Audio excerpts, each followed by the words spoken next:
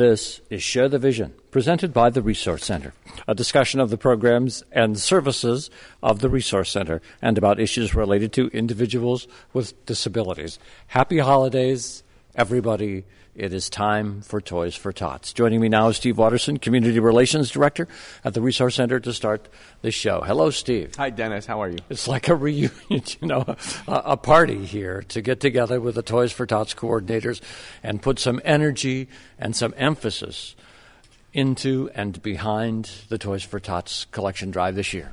Yeah, I think as most of our listeners are aware, the Resource Center has coordinated the U.S. Marine Corps Reserve Toys for Tots drive in Chautauqua County for 16, 17 years, a long time. And we annually make the holidays brighter for more than 2,400 children who need some assistance. And with the holiday shopping season kicking off this weekend, we wanted to do our kind of traditional Toys for Tots Drive kickoff radio show to let the community know what's going on this year and how they can support this effort. Well, this is the 17th year that we have kicked off Toys for Tots, and what we've come to know from a variety of locations and watching this grow and thrive through the years is it is intricate.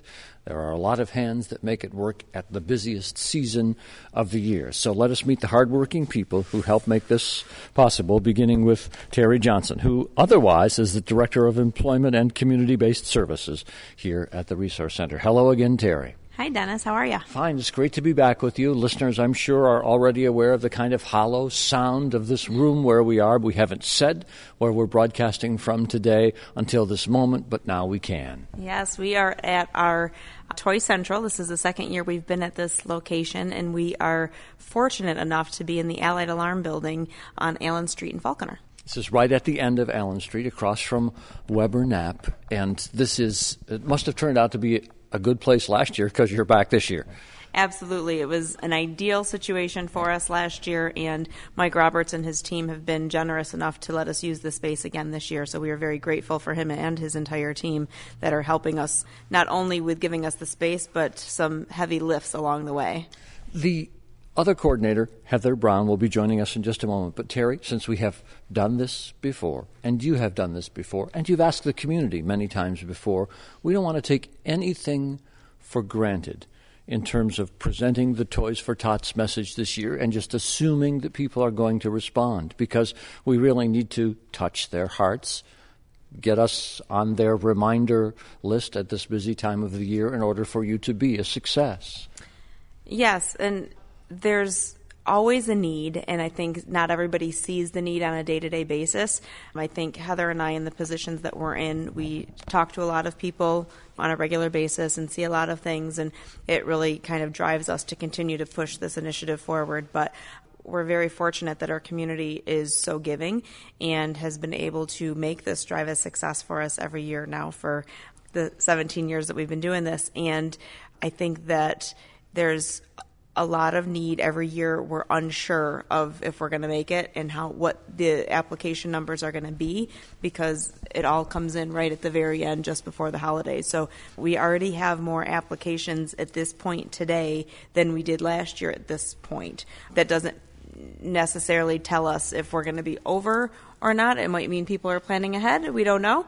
But I have no reason to think that we will serve less than 2,400 children this year.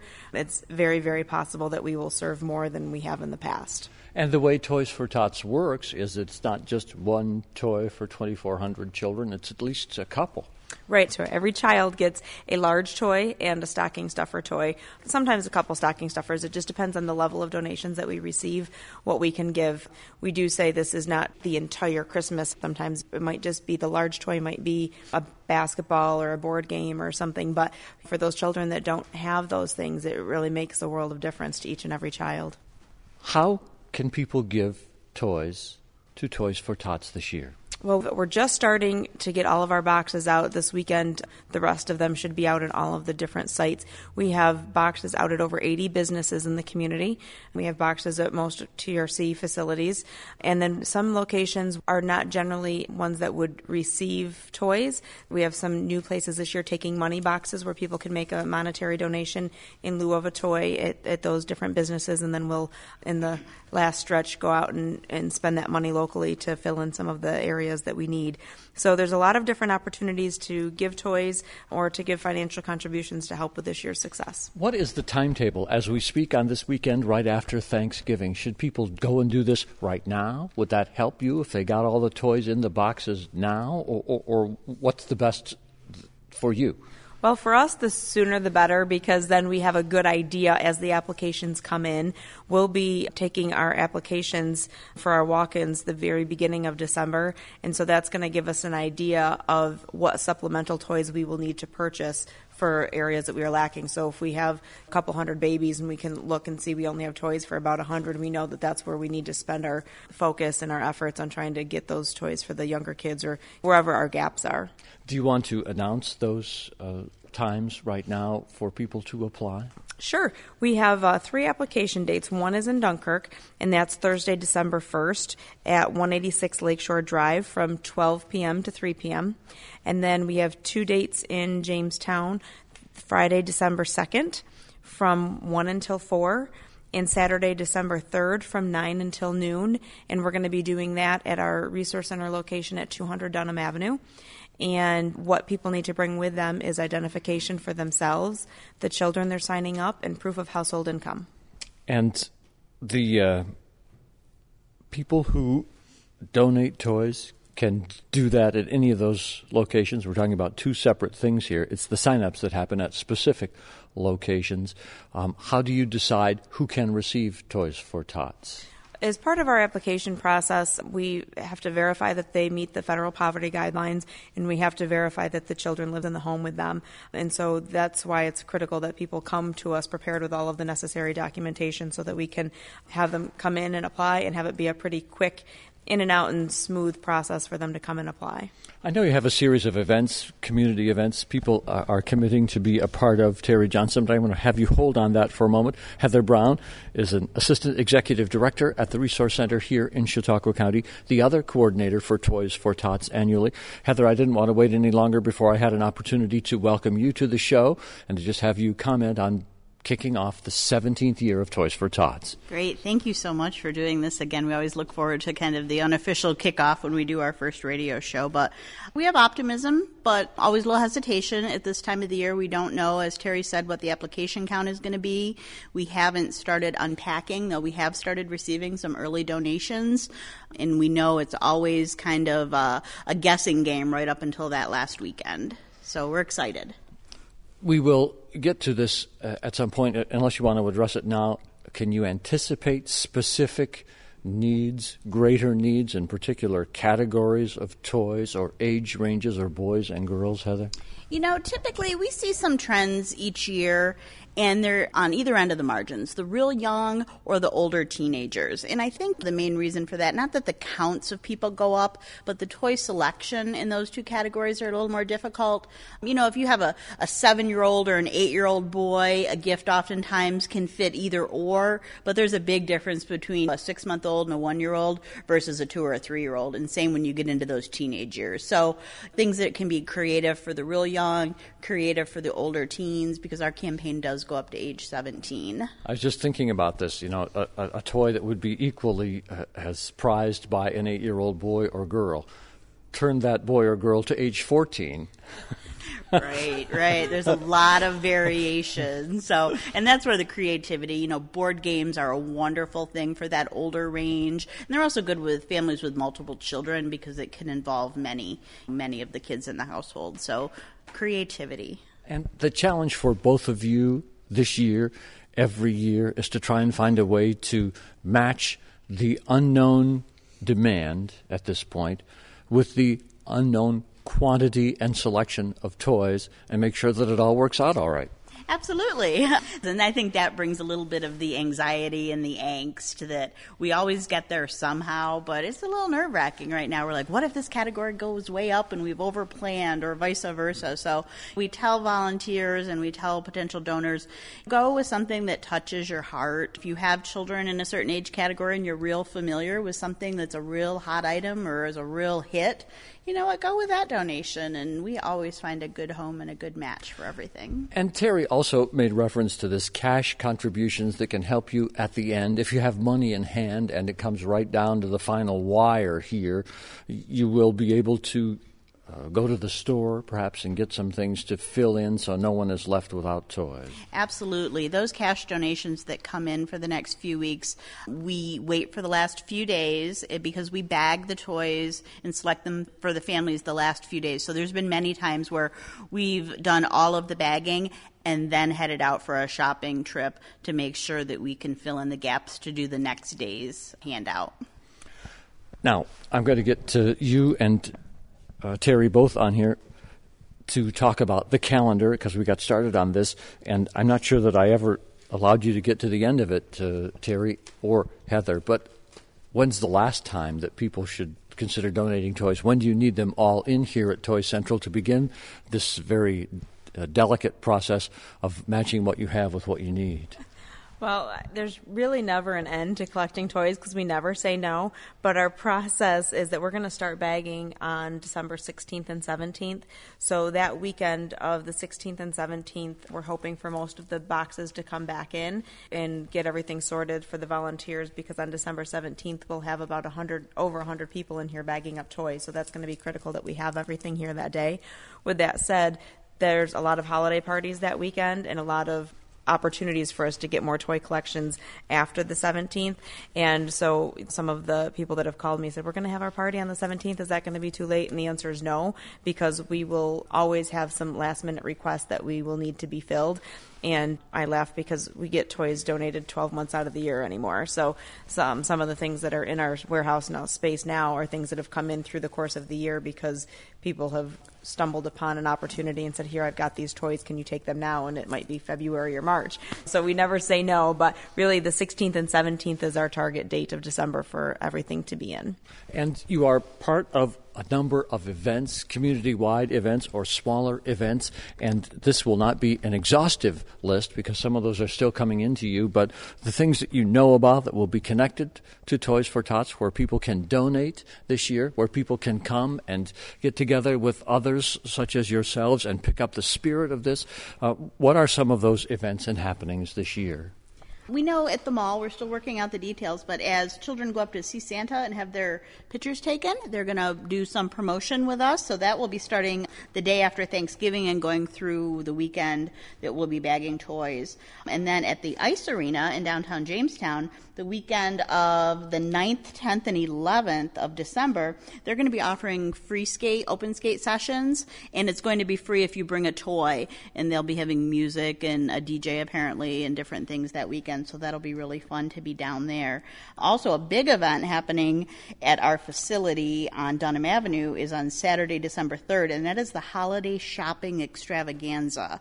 And a member of the team that works at the Resource Center has put together a really large craft and vendor fair. The last count I heard there was over 40 vendors coming to sell their wares and goods. So you could come down there on December 3rd and get all of your Christmas shopping done. And I know that might be a good tip for you, Dennis. You know me after all the years. I do, so. Well, and I was just thinking about that. And is this the first ever such as this? You know, years ago we did it, and we did it on a much smaller scale, and Evelyn approached us this year and said she was really gung-ho to do it on a very, very large scale, and now that we have the large conference center, it's been gangbusters. Okay, so mark that down, everybody, that on the 3rd of December you can do a lot of Christmas shopping right at the Resource Center's administrative offices on Dunham Avenue outside Celeron from 9:30 to 4:30 that day, and it will be a big Toys for Tots occasion as well. It will. The vendors are all paying the fee to have their tables, and that goes 100% to Toys for Tots.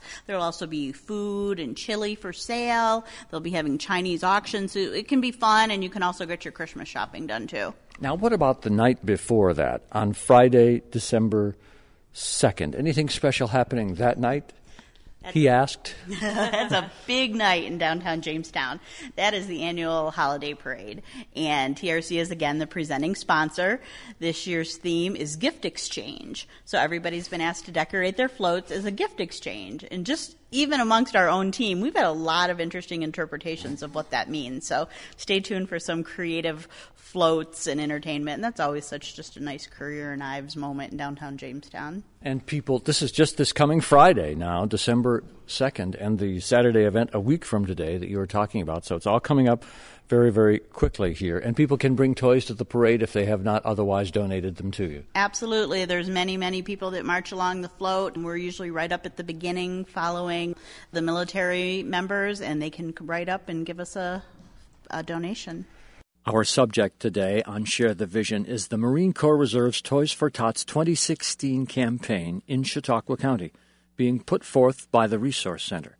We're speaking with the two coordinators of Toys for Tots, Heather Brown and Terry Johnson. Our program is coming to you from Allied Alarm at the end of Allen Street near South Dow in Falconer. Mike Roberts, the owner and president of Allied Alarm, will be joining us in just a few minutes. But now back to the questions for Heather and Terry.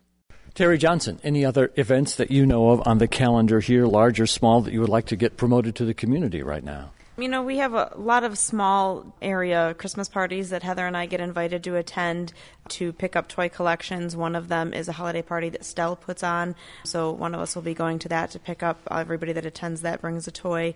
The Lakewood Rod and Gun Women's Auxiliary does the same thing. And then this year, and we did this last year as well, there's a couple of schools that have gotten really involved and really in the spirit of Toys for Tots and giving back to children and teaching that message of giving to children. Both Temple School in Kennedy and Bemis Point Elementary School have reached out to us for the second year in a row to encourage students to give back to those that are less fortunate. And in one of the instances, I've been asked to go speak to some of the classrooms about Toys for Tots and giving back to the kids. And last year when I did that at Bemis Point Elementary, I got a bunch of calls from parents the next day saying, my child wants to come this weekend and volunteer, but they didn't have any of the information or details.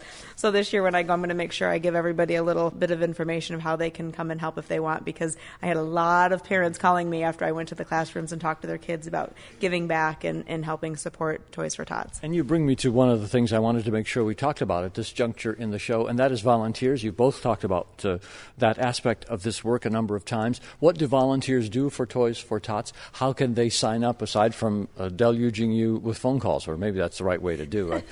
We have a lot of volunteer opportunities. One, we've already really accomplished what we needed, and that is people to adopt the barrels and the boxes. Several years ago when we started this, they were big, heavy, round barrels that we have a few in here still left. We still say barrels, but they're really cardboard boxes now, which is a lot easier for us to transport. So I'm grateful that Toys for Tots switched their marketing technique. Barrels roll, boxes don't. Yes, and barrels don't fit in the car so well. Yeah. Boxes fold up. So we had a lot of volunteers step up and offer to adopt those boxes and be responsible for taking the boxes to those 80 businesses and locations, collecting the toys throughout the season. It's not just a one-time thing, bringing the toys to us a couple of times a week during the season and bringing them back to us at the end. But then we're going to be needing help on December 17th to bag toys. We'll usually start about 8 o'clock in the morning and go until it's done. And that all depends on how many volunteers we have. We'll determine how long it takes. In the past, when it was about 50 volunteers, we were here till 3 or 4 o'clock in the afternoon bagging toys. The last couple of years, we've had so many that we might be done by noon.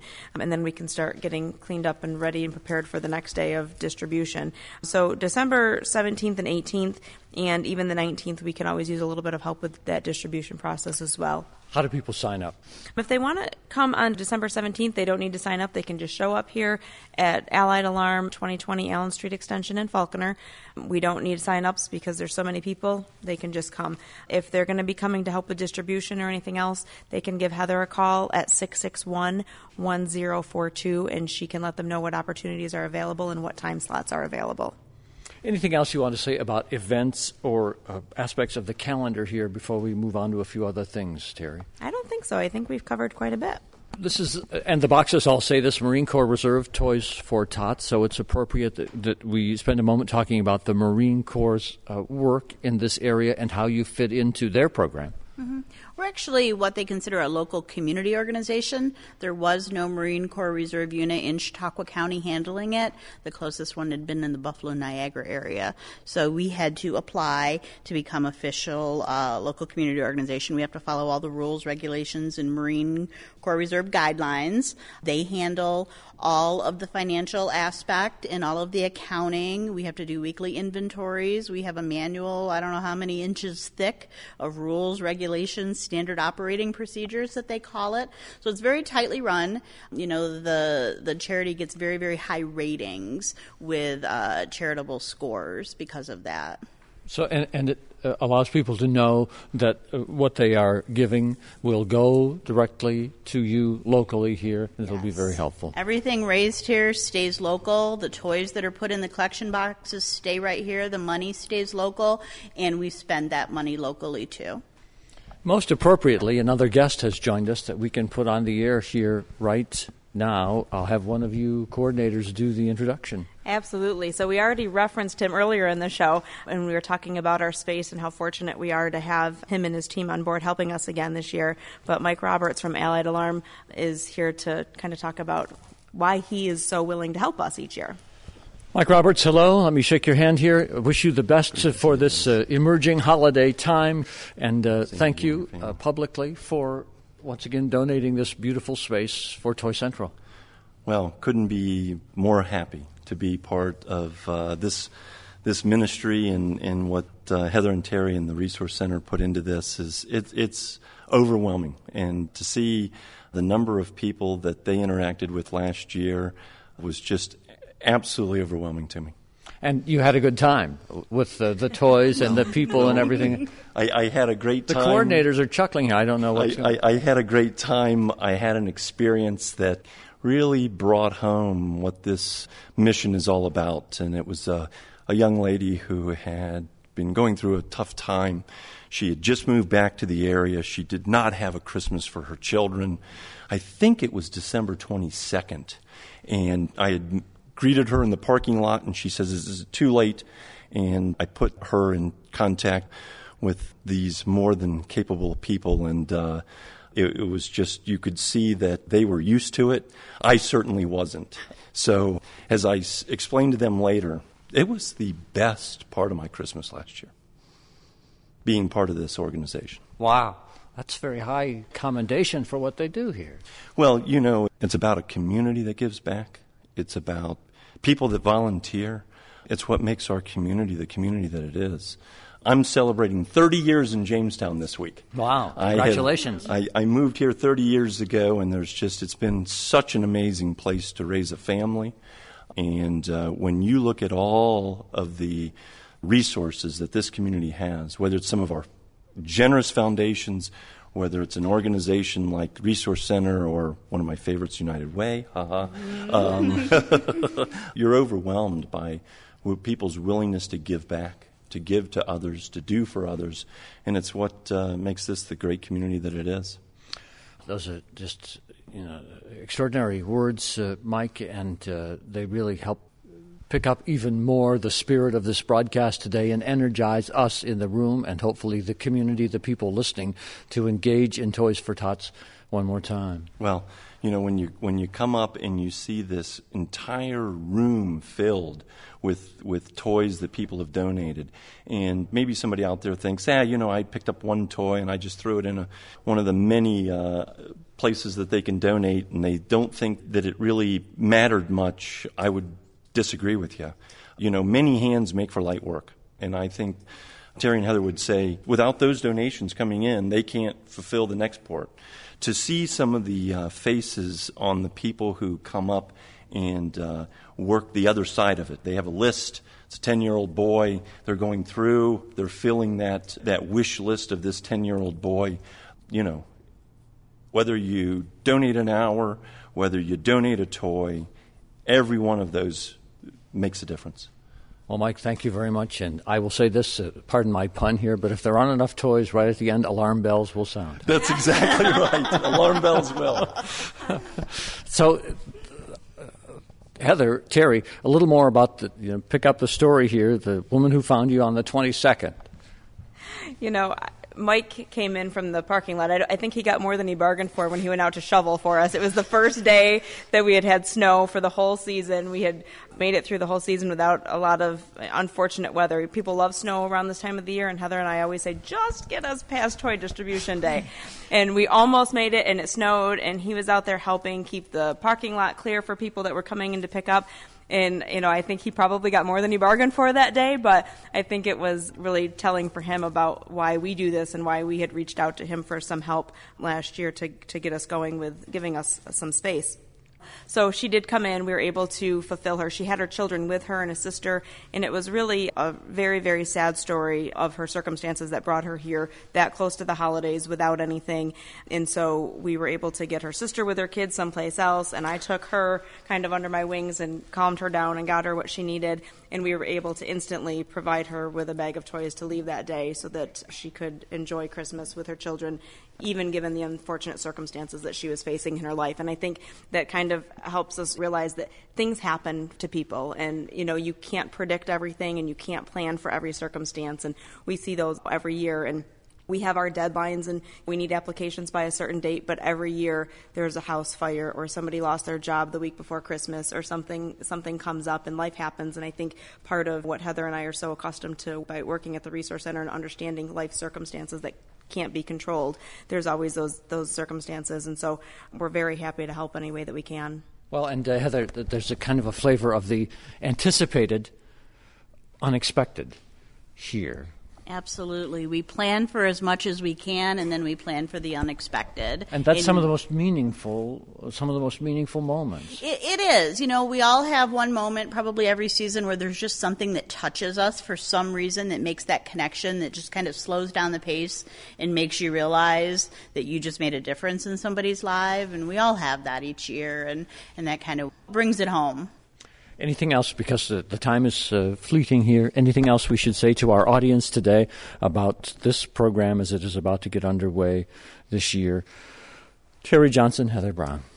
I just thought of something. I'd gotten a call just before we came to record the radio show today from a mother whose teacher had referred her child, and so she was overwhelmed because she didn't have anything, and again, circumstances had provided that she wasn't going to have much of a Christmas for her kids this year, so she called to find out how she could volunteer, because she knows she can't provide a toy for her kids, and she knows that we're going to do that for her, and so she wanted the volunteer opportunities, and we've got her arranged up with the teacher to bring her here to volunteer, and so we arranged it all just today. So as we're kind of talking about these stories that Mike referenced and that Heather and I see each year, this year we don't expect to be any different, so we're happy to take any help that we can get. Let us finish this program, at least you're a part of it, by giving a phone number that people can call, again, to volunteer or to get more information on this. What's the best way to reach you? So for the sake of giving out one number, we'll give out 661-1042. 661-1042. Steve Watterson, another excellent kickoff to Toys for Tots this year. Oh, absolutely. It's very exciting. And this is one of the ways that the Resource Center is able to give back to the community for all that the community does to support us throughout the year. And, something like Toys for Tots, you really can see the difference that you're making in a family's life. And we're just looking forward to another fantastic Toys for Tots holiday season. Well, to you, Steve, to Heather Brown, Terry Johnson, and Mike Roberts, thank you all for sharing the vision today.